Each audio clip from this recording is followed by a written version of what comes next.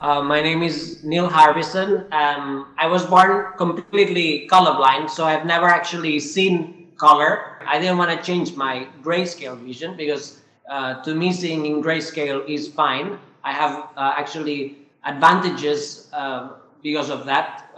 We that see in grayscale have better night vision, for example. We can also see longer distances because color doesn't interfere with our perception of distance. Also, we can memorize shapes more easily because color usually distracts us from the shape. So I can memorize shapes more easily. And also we are able to detect camouflages more easily because many camouflages are based on color.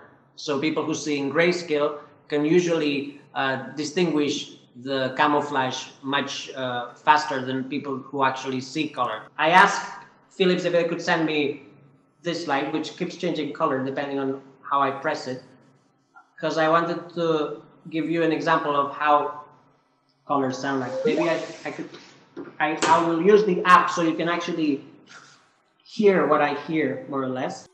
Maybe if I will turn off the light for a second, and then you will hear it better. Okay, so now the light is changing color. To me, it's changing sound. You will hear it.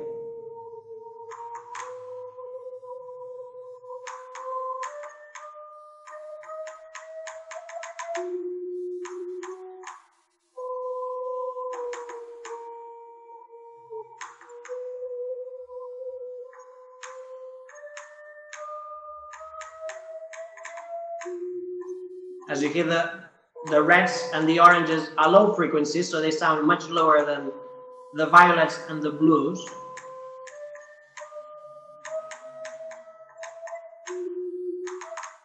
So then, depending on how you change the color, you can actually compose music.